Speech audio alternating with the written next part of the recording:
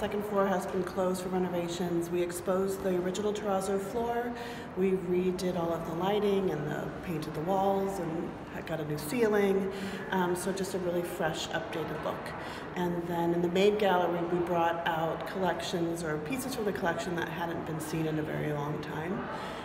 There's a Picasso etching and a Goya etching. There are Frederick Schroeder and lots of artists that are well known up there. So it gives a little peek of what we have, the treasures we have in our collection. So there are 3 boxes. There's like a bluish color, a red, and a yellow. The blue represents natural history, the yellow science, and the red art.